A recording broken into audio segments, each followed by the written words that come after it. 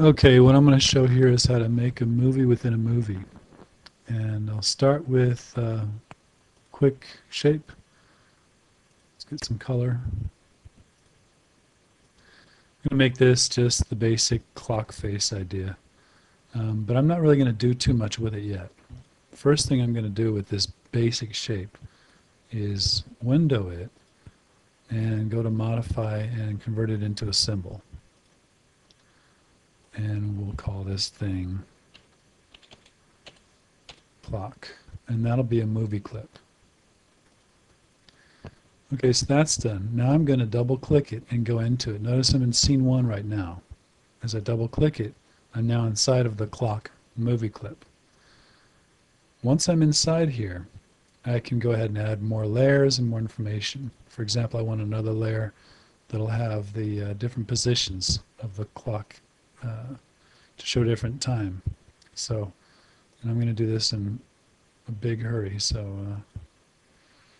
we'll just go with those default colors. Let's do that. I'm trying to make this short and sweet. Let's say that I'm happy with that as my clock design. 2 layers. And let's put on another layer.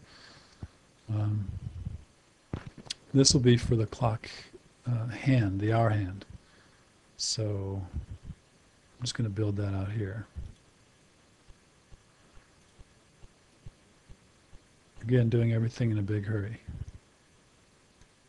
So we have a short video. Let's say that works. Now, I'm going to take that and select it and modify it and turn it into a movie clip also. And I'll just call it hour for hour hand.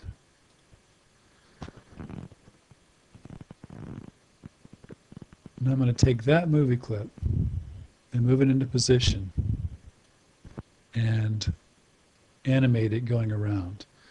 So that means I need some more keyframes, right?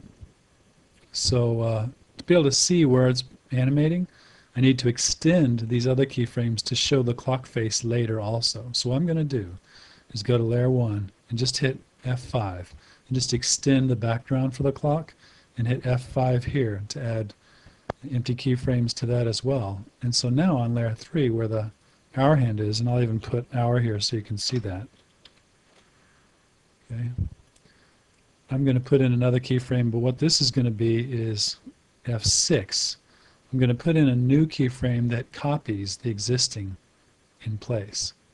Okay, so this is a copy of the hand, but this copy of the hand is going to be different because I'm going to use the free transform tool and move the center of rotation down here and then rotate it to, let's say, 3 o'clock. And then I'm going to do it again, F6. I'm going to rotate it again to 6 o'clock. F6 on frame 15 now. And then finally, F20. On frame 20. F6 again, bring it back to where it was. And now we should see it rotating. Now what I'm going to do is go ahead and put in a tween. So I'm going to pick on frame 1 and say that I want a motion tween. And on frame 5, I want a tween to the next frame. And on frame 10, motion tween. And on frame 15, motion tween. So now you can see it's got a smooth turn, and it's not perfect, but it's good enough for what we're doing right here. Finally, I'm going to go back to scene 1. And it's all this stuff resides on one frame, on one layer, which is the beauty of a movie within a movie. Because now I can go to frame 5, hit F6, and move this entire clock face somewhere else.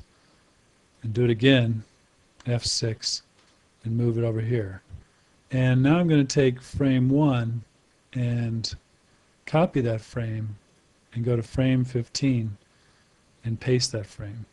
So I've moved it exactly to where it was when it began now. And now just go to each frame and make it a motion tween.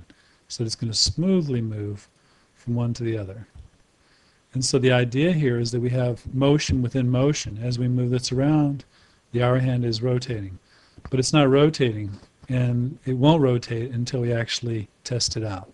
So I'll go to Control, Test Movie, and you can see, although it's moving a little fast and it hasn't been well thought out as far as how long it's going to take, you can see that the hand is turning and the clock is flying around.